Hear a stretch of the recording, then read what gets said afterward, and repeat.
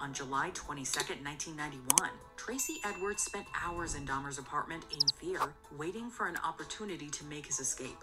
And though the way in which he escaped is depicted differently in the series, Edwards did hit Dahmer and ran out of the apartment.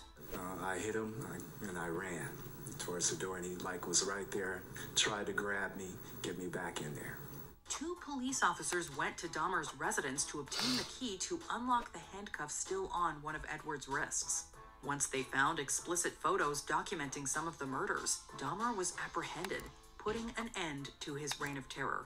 The officers were stopped by an individual who claimed he was in the apartment and became engaged in a dispute with the owner of the apartment and left the apartment and called the officers. Number 9.